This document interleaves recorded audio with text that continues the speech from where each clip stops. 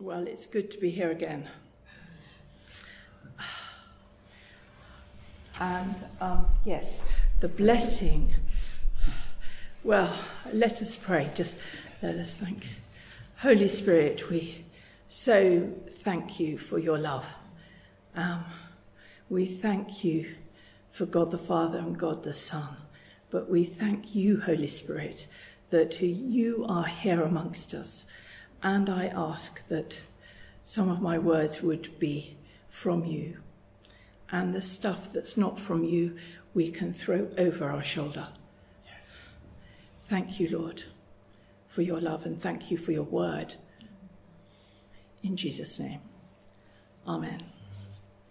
Well, this morning I had a funny thing, and I've never had this before, but I don't know if I should be telling you, but it sat in my memory.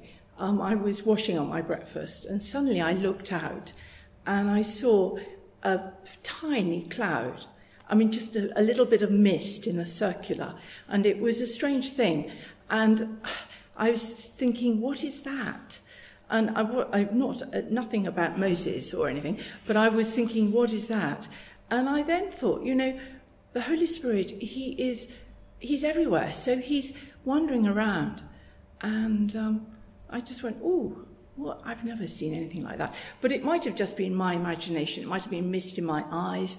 Who knows? But it was just a little thing that we all have, those moments when we think, oh, what is that?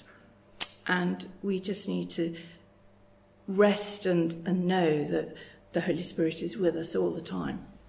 And the blessing of living in unity has come from unity. We mentioned when we had our prayer day, it came up. Psalm 133 is what I'm going to speak about. But first of all, last week we had this last Thursday we had June D-Day, of the commemoration of D-Day in 1944, and it took place in a remarkable memorial place in Normandy, on the banks of one of the beaches called Beach Sword, I think it is called, and there were 40 veterans. 40 veterans who had between the ages of 89 and 105. And it's remarkable. It was for me, it was very emotional.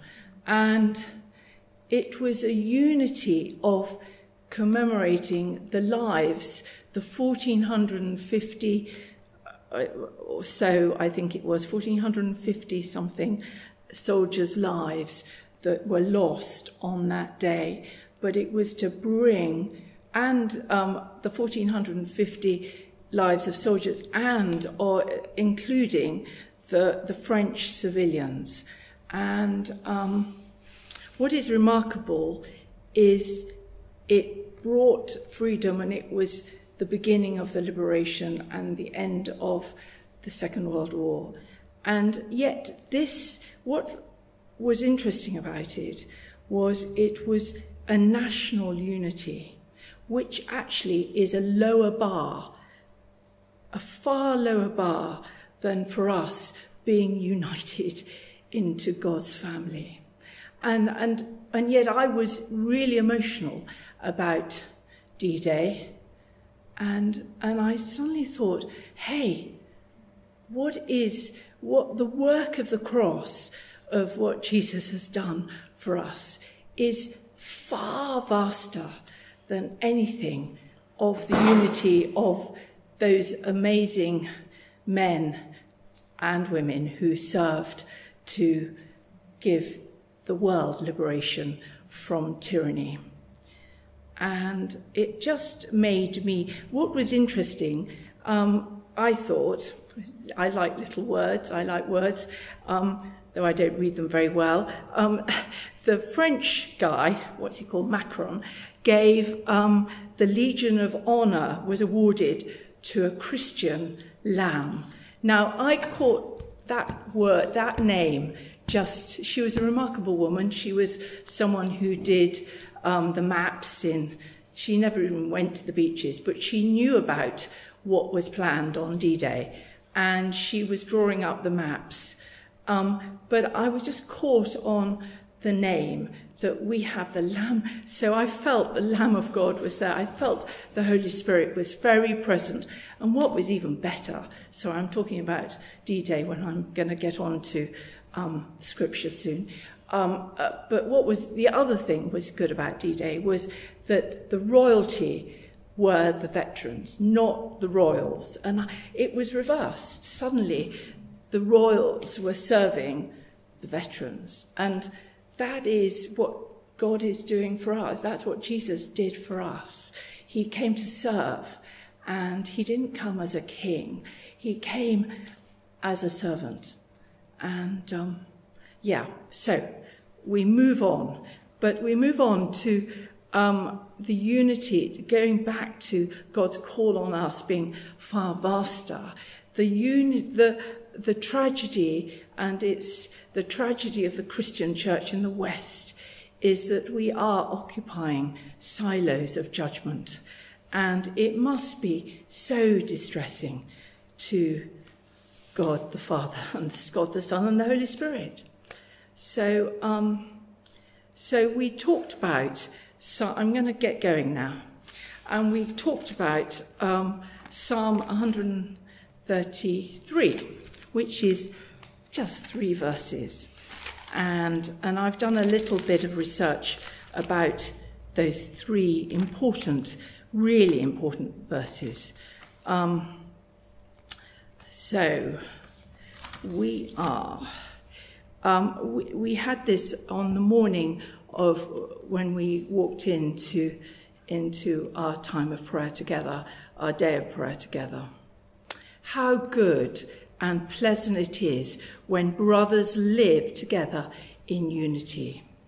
It is like precious oil poured onto the head, running down the beard, running down on Aaron's beard, down upon the collar of his robes. It is as if the dew of Hermon were falling on Mount Zion. For there the Lord bestows his blessing, even life forevermore. And on the morning, we had a little discussion about it being rather awkward about the oil kind of, it's not in our culture to have oil pouring down on the beard, dripping off the beard, and we're kind of awkward about it.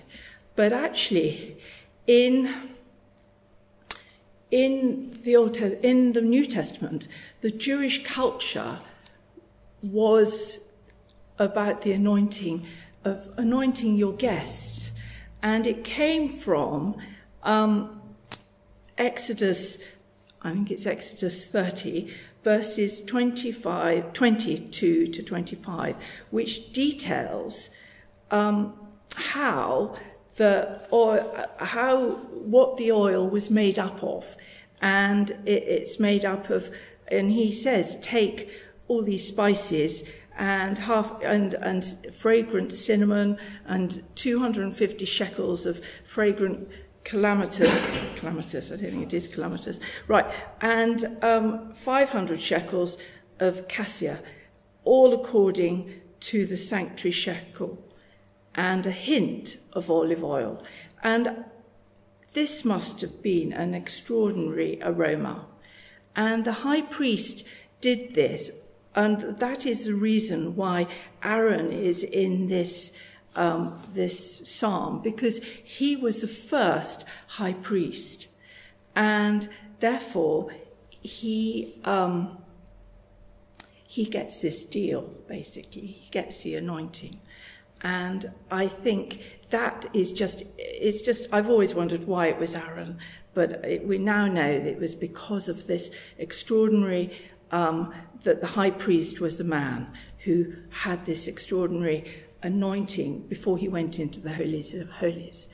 And coming back to running down, and it has running down twice, and falling, and all that it's coming from heaven down onto us, onto the body, onto his robes, and the robes represent us as well. We're in that picture of Aaron's clothing, and he's just saturated, and it speaks of how good it is when we are in unity, like oil being poured over Aaron's head, the abundance cascading. I mean, it's just whoosh.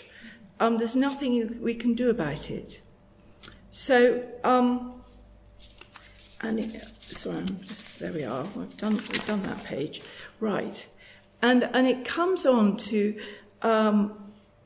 Luke retells the story of Jesus about the anointing. When he was anointed, he was invited to Simon. It's in Luke 7, verses 44 to 47, and he was invited by Simon the Pharisee, and to his home, and obviously Simon was a curious man, and I in a funny way, in that day I could have been a Simon, just wanting to know who this Jesus was, and I would have wanted just to entertain him and have people around, but of course this as we know, this party was gatecrashed by this woman who had a scandalous background, and everyone at the meal really would have had a huge judgment on her, and Jesus was completely at ease with her, and he turned to the woman and said to Simon, "Do you see this woman? I came into your house, and you did not give me any water for my feet, but she wet my feet with her tears, wiped them with her hair. You did not kiss me, but this woman, from the time I entered, has not stopped kissing my feet. You did not put oil on my head, but she has poured perfume on my feet.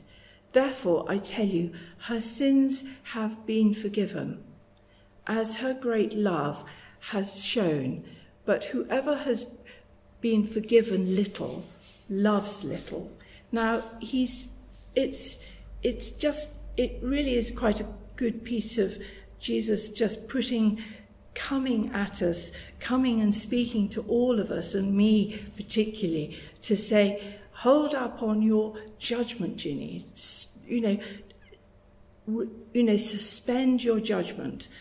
Come with mercy, and come with lightness of spirit, and come with generosity.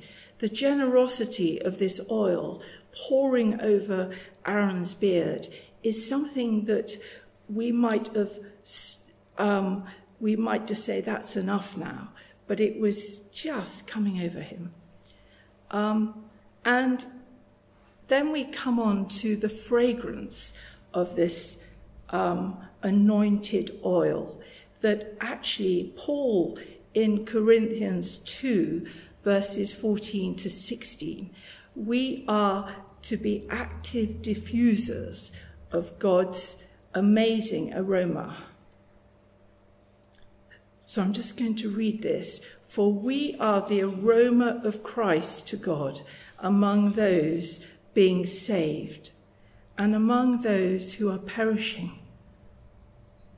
To the one, a fragrance from death to death, to the other, a fragrance from life to life. Who is sufficient for these things?" And what's interesting about that verse for me is our prayers are as a fragrance to God. They are as an incense to God. And I'm just encouraged that we mustn't stop our fragrance. and mustn't, it's so exciting when you go into a place where I've got a rose in my garden, which is really absolutely got an amazing scent. It's a climbing rose, and it's about 6 years old, and it only flowers once, and it's just so smelly. And it's such a good smell. So we always think that smelly means bad, but it's such a good perfume.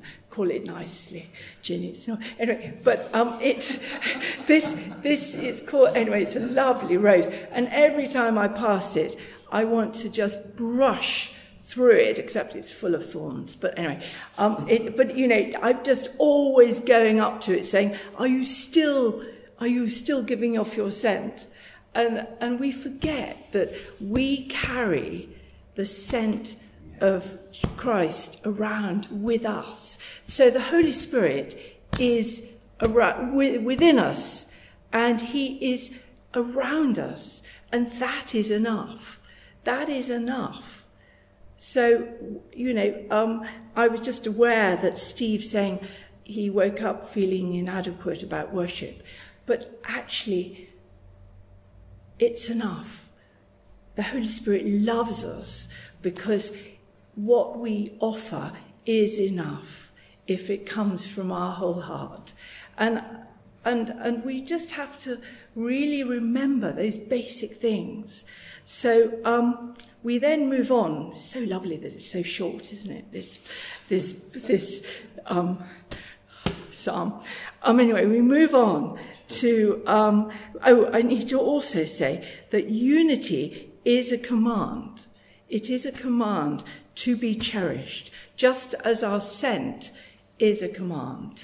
It's part of us, and we need to look after it and treasure it. It's to be cherished. And if there were a fire in your house, it is something that we need to take with us. So it's precious. We don't leave the unity of our family behind. We take it with us. That's a bit of a sort of mythical idea, but it is very much part of us. So rather than bringing judgment, and I'm talking to myself here, on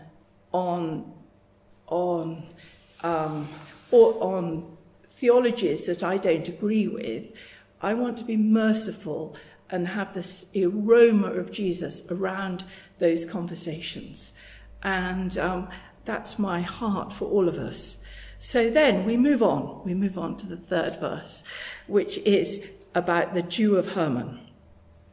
So the Dew of Hermon is it's the highest mountain in Israel. Israel is full of a huge variety of climates. It's green to the north and it's desert to the south. It's got the Dead Sea in the bottom, which you can't swim in because you float, and it's got and then in the north it's very green, so luscious up towards Galilee and above. And the Dew of Hermon was a mountain that has snow on its top all the time.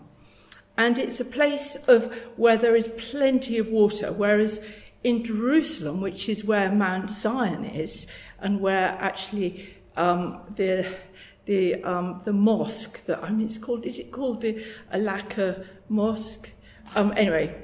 Is based at the moment. That's where the temple, Solomon built his temple. And Jerusalem is quite arid in comparison to Mount Hermon. And Mount Hermon has, he mentions how abundant it is, and it's luscious. And it's just glorious that he's talking about the Dew of Hermon falling onto Mount Zion, which is where the temple, the holiest of holies, where the Jewish nation really thought where they really believed that that was where God dwelt. And I forgot to say that the guy, the high priest, I forgot to say this bit, but the high priest, when he goes in, once a year I think he goes in, and into the holiest of holies, he wears a breastplate on his chest, and it has the 12 tribes. It has 12 stones on it, and he's representing the 12 tribes of Israel. So it is just the importance of the fact that God's aroma, God's dew and his moisture and his love and his abundance is on his Jewish people, particularly when they come and worship him.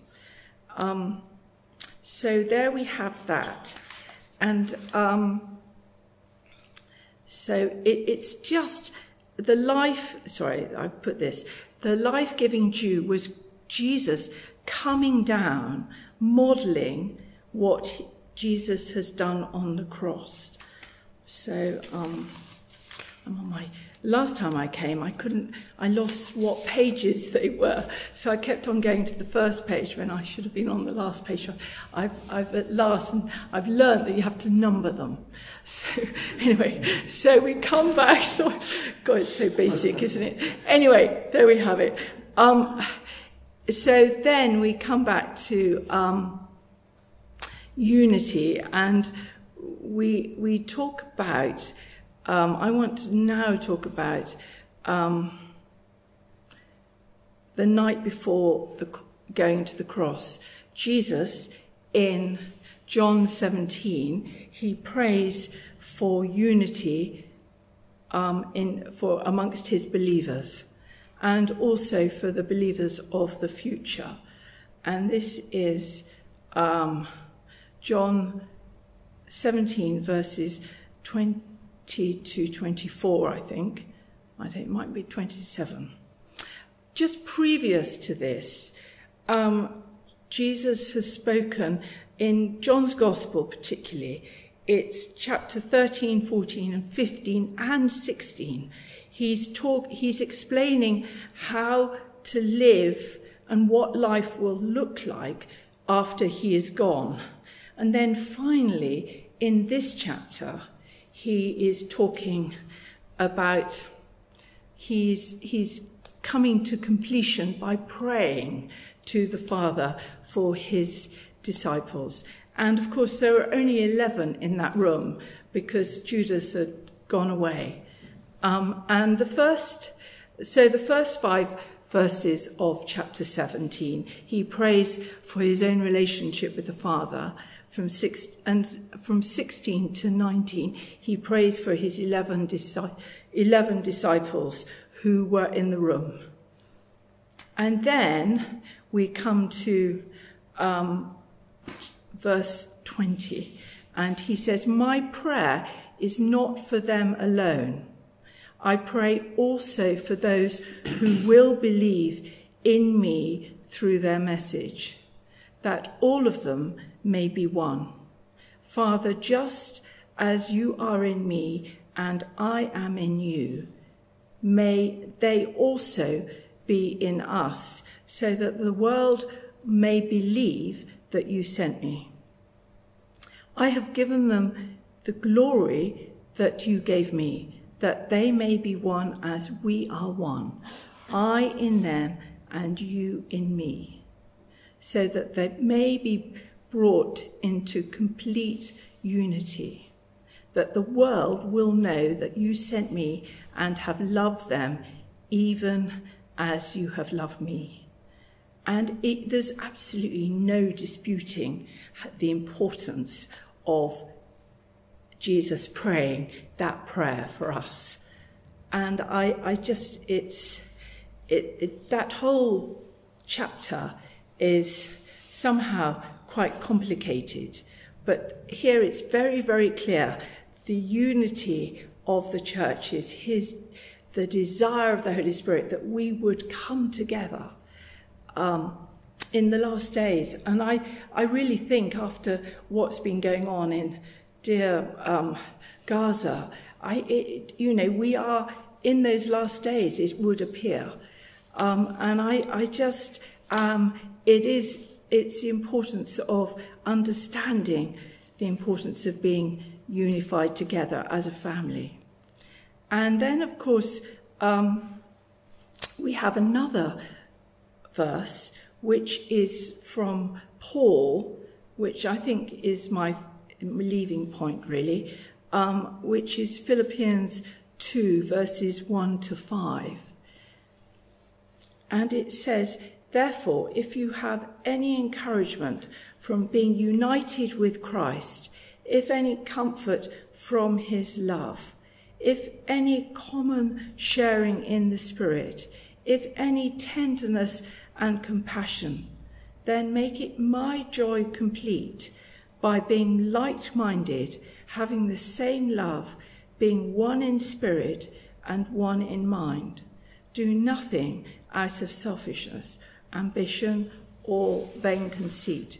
Rather, in humility, value others above yourselves, not looking at your own interests, but each of you to be interested into the others. And in your relationships with one another, have the same mindset as Jesus, as Christ Jesus." And that last line, have the same mindset. I mean, it's something that we desire. We haven't necessarily got, but it's something to aim for. And I just want to encourage you to know the importance of being unified. And of course, coming back to Steve's verses that he brought during worship, which was 2 Corinthians 10, and I'm giving you some more verses, 10 verses 3 to 5, which I think Sharon will put up on the thing. Yeah, are they there? I just want to finish with that, because I think it gives us a really clear understanding of where we are. For though we live in the world, we do not wage war as the world does. The weapons we fight with are not the weapons of the world. On the contrary, they have divine power to demolish strongholds, and we demolish arguments and every pretension that sets itself up against the knowledge of God. And we really pray for wisdom for that, really. That's really key, isn't it? And we take captive each thought to make it obedient to Christ. And I find taking each thought really difficult, because I just float around. But I really pray that we have a hunger and thirst for his word, and keep our eyes open and look out for our own pretensions, to know that they are not from him who loves us. And we need to just put ourselves right at each point when we go there. And it's so easy to go there. And I, for one, go there all too quickly to make a judgment of the scandalous woman who I might not want to cross over the road, not to say hello to, purely out of embarrassment or awkwardness. We don't need to be awkward. We're people of aroma, of the fragrance of the Holy Spirit upon us. So that is what I have to say this morning. I just want to pray. I just ask you, Lord, thank you for your love for us. Thank you for this tiny, short psalm that speaks so loudly of your unity with us, that's your desire for us to be unified in you.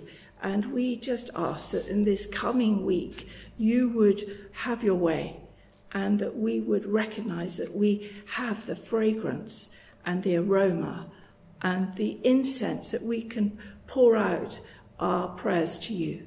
Thank you that you are praying and interceding for us, Jesus, all the time. In Jesus' name, amen.